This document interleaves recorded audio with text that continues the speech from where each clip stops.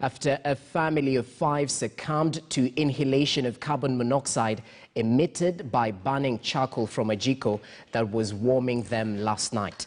Now, our crimes and investigative reporter Brian Obuya is on the scene and is going to inform us about the latest from this particular tragedy where a family of 5 has succumbed to inhalation of carbon monoxide. As I'm informed, we're now established connection with Brian Obuya. Very good afternoon to you, Brian. It is a sad state of affairs right there. What's the latest in terms of the affected? Thank you, Jesse. And you've rightly put it, we're coming to you live from Kiambu here in Githurai 45.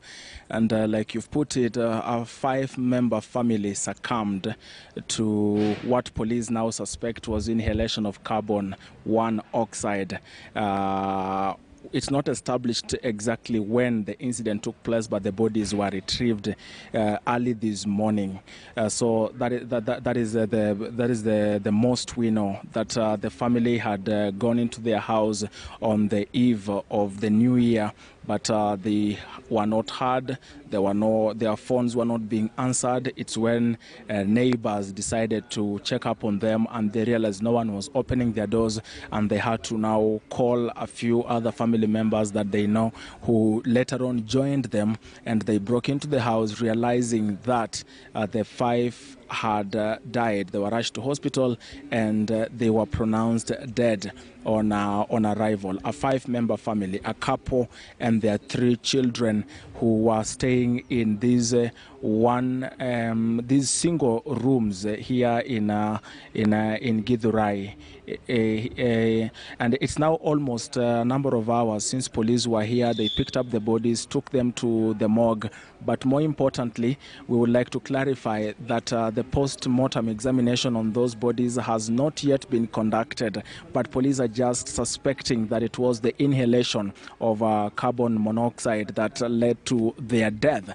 What we also know is that the husband, or rather the father to the 3 children, was used to sell some boiled maize, and it was that night that they were boiling the maize when they took in the excessive poisonous fumes before they succumbed. So one thing again to note is that the houses we've seen here, there is very poor ventilation in the houses, apart from just some the entire part to the ceiling. I don't know if beyond you see this, but the entire part of the building up there is all sealed up all the way to the iron sheets, so there's no air entering into the house, and the ventilation, unless one chooses to open their windows, then it means that there will be almost zero, there will be almost very little access of air to those who are inside the house. And given that there were 5 of them in the house, of course, biologically they were inhaling more air and, of course, taking out more of that. And with the carbon monoxide and the lighting of the jiko described as a silent killer, they then took in the carbon monoxide excessively, and they all succumbed to that. Now, that is what police suspect. Once a post-mortem is conducted, we'll be able to understand what really caused the death of the couple and their 3 children. But last evening, our team was also here, and they were able to speak to police and a few neighbors when the bodies were being retrieved. Let's see if we can listen in to that. But for me and the entire team from here in Githurai, that is the much we can post as at now, Jesse.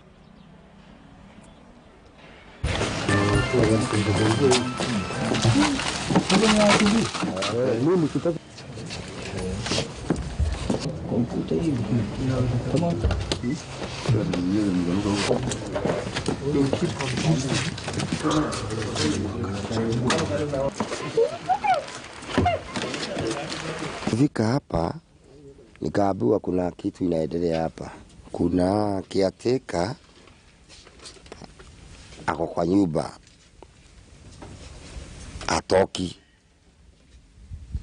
amekusanya hapa. Nikasema hata mimi wacha nishuhudie. Nikaingia kwa nyumba, nikakuta hawa watu wote ni baridi. Majirani yangu Na hapa sasa tuko kama miezi miwili, nimeona hapo wakishamusha maji hapa kando ya nyumba. Lakini leo niliamka asubuhi nikaona bwana ameingia. Mvua ikakuja mara hiyo nikakimbia kwa nyumba. Sasa ndio naona sababu ni kama hiyo jiko ndio isababisha juu aliingia kwa nyumba akazamusia mahindi yake huko kwa nyumba. The OCS Kimbo rushed to the scene only to confirm that a family of 5, that is the father, the mother and their 3 children, were confirmed to have died. We also joined the OCS, whereby we confirmed that the family died possibly out of suffocation, because the husband is known to be a seller of beyond meats, and that is actually what we have seen in the house. Well, that's quite an unfortunate start to the year. We'll definitely inform you once